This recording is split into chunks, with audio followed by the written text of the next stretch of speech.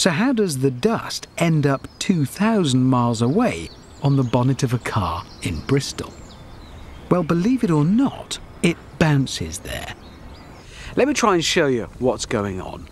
Imagine this tennis ball were a grain of sand. Drop it from waist height and it bounces up about 2 feet. Now imagine this ping pong ball were a smaller particle of dust. Drop it from the same height and it bounces up about the same distance.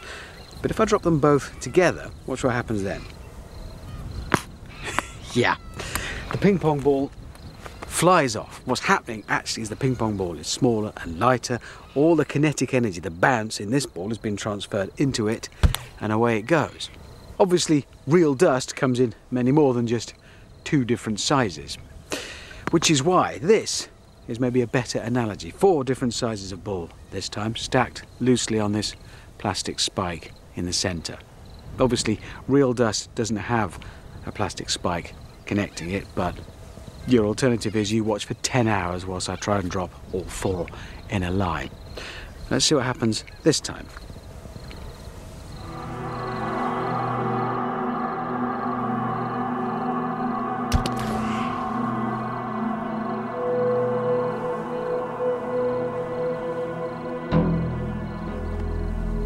It's gone. The small ball is, I mean, it's just, I'd show you again, but I'll have to wait for it to re-enter the atmosphere, I think. Seriously, it's gone. So that's the principle. But can actual dust really do the same thing?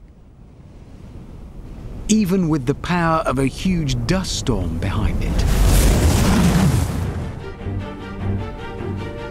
To find out, I'm going to the source of most of the world's dust. Not the Sahara, but South Australia,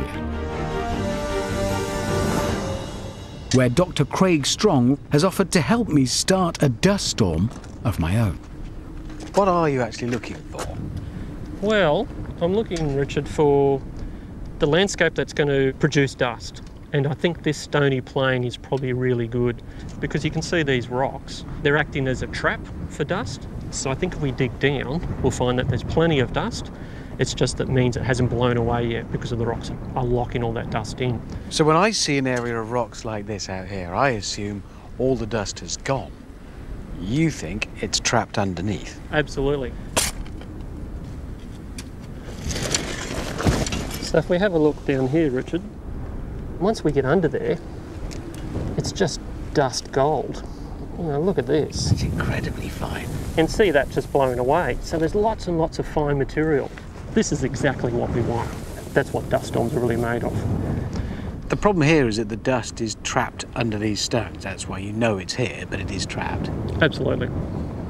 How do we get it out? The rocks are doing the job of protecting the soil, so I reckon we probably should pick up the rocks and move them out of the way. That's the first step. Churn it up a bit. Turn it up a bit, that's right. That's easy. I can do that for you. I'm going to do it. Well, I say me, but actually I mean this chap, Trevor, who just happens to have the very tool for pushing aside all those stones.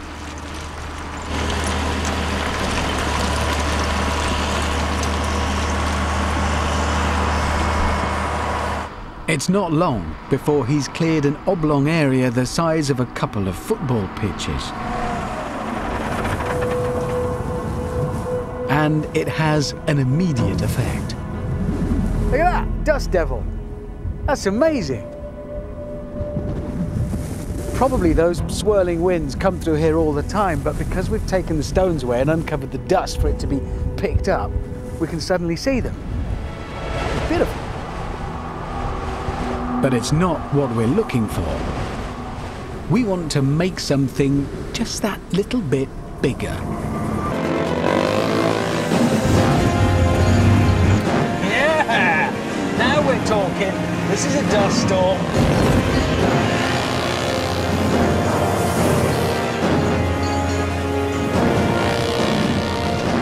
Oh, that's a lot of dust now.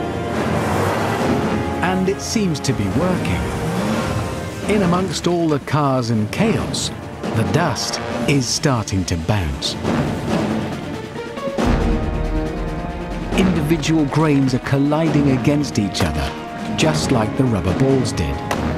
And notice that they're not just bouncing in the direction of the wind, they're being propelled upwards.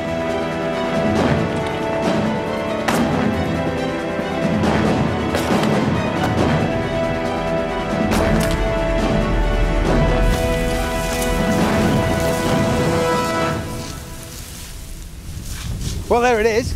We've got the dust bouncing just like it does in a real dust storm. But in a real dust storm, it bounces much higher than the storm itself.